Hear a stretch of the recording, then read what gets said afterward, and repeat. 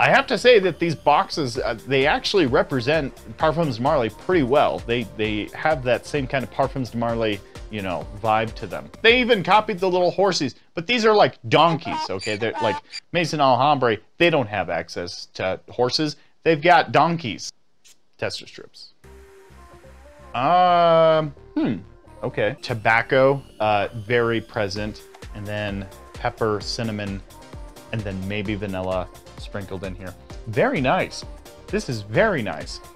I feel like that this is a little bit more wearable Herod. You know, it's on the tester strip, so it's not, I'm not picking up everything that I would if I sprayed it on my hand. Wintertime, fall time, when it starts cooling down a little bit more, this is a very polarizing fragrance. Wear it in the wintertime and you kill everybody around you because you smell like a sex bomb.